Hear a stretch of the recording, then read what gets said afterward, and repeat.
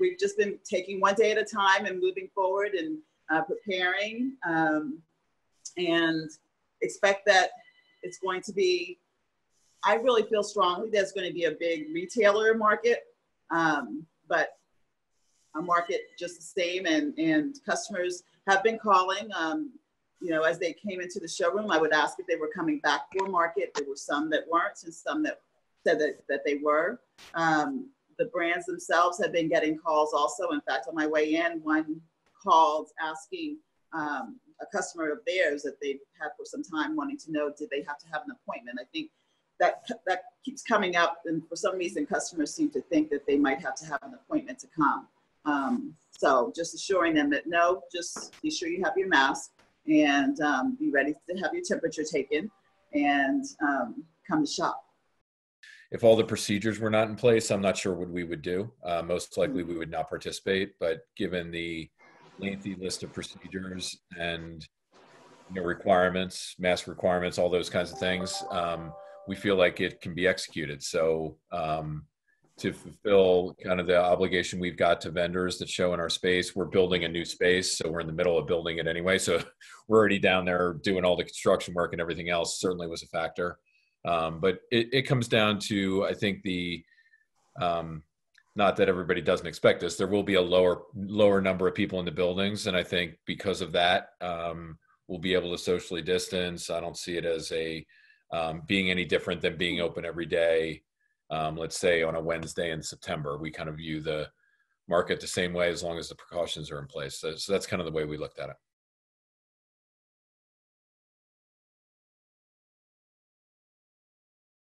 So we are seeing, I would say, people make appointments in person, and then we're continually working on the new construction for our new showroom. So we have this grand new showroom that we want to be able to showcase to anyone that's willing to come.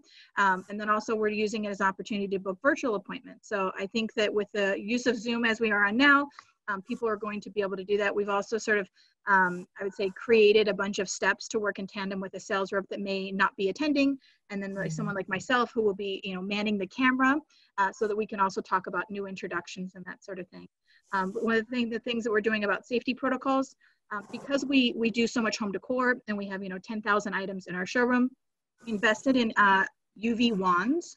So basically it is like a 12-inch wand that we will be able to wipe down an area as a customer wants to go into a certain vignette. So if we have back-to-back customers, which we hope that we do, we will be able to ensure that anything that they touch is sort of virus-free. So that's one of the things that we invested in. It was a relatively inexpensive thing. We just got them from Walmart. So if you guys are looking for UV wands for your showroom, the nice part about it, it will disinfect from a foot away.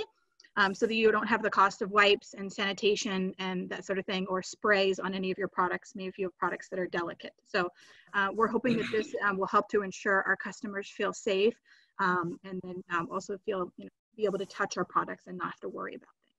And we keep telling our team and our customers, of course, via e-blasts, conference calls, webinars, anything we can do, social, through our social media, private Facebook groups, to let people know that it is safe. We've had people anywhere from 2 people to 16 people in our showrooms since really the 1st of May. We're right at 3 months of going down there every single day, and have not had any issues, have not had anybody that contacted COVID. Typically, I have 4 different entry points, to have one way in and another way out, kind of to keep it flowing, so that I just think it might make it easier in that way. In terms of the layout of the showroom, I haven't, other than the regular change that we might make in just bringing new product in and setting it up, I haven't done anything different in terms of making the aisle wider or anything along those lines. I think that, we're only 2,500 square feet. So unlike having a floor, our limitation is much lower than some of the other showrooms too. So in terms of the number of customers we can have in at a time, which I thought was really helpful also for the Mark to do that, to go around and put the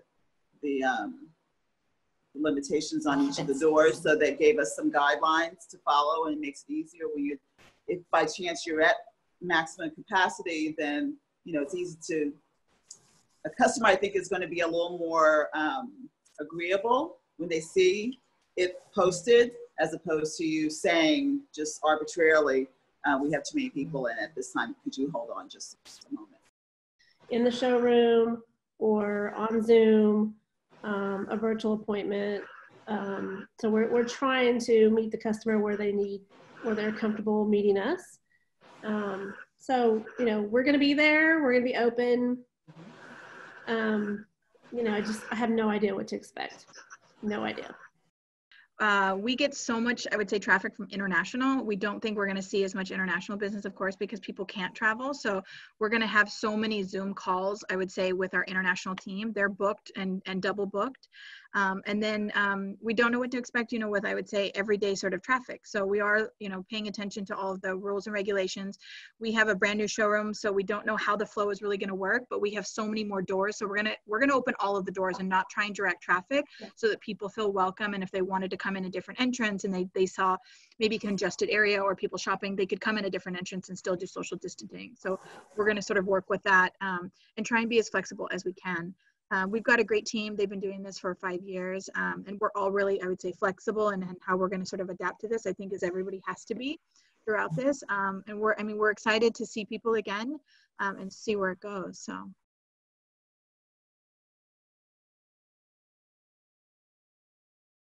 So both on the apparel side and the gift and home side for both markets, or all three markets that are going on, we are working on publishing those literally today or at the latest on Monday. So it's been part of the reason we wanted to talk is because we know this has been a question for all of our showrooms. And so we've been working with our leasing teams to get those lists together. It's interesting, we've had a number of people who initially weren't going to show and then have since decided to show. And it's part of what prompted this discussion because we wanted to understand that a little bit more. So the information's been a little fluid this week, but we will definitely be posting that and sharing it. Obviously, it'll be on our website for you, but then also pushing it to buyers too, so that they know who's going to be here, who they can reach out to and make appointments.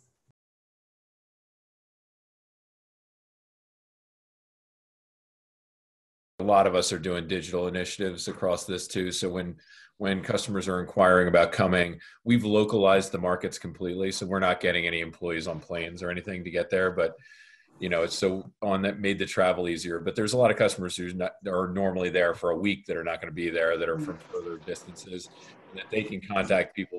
People are doing Zoom or FaceTime walkthroughs, all that kind of stuff. I think everybody I've talked to is doing the same things.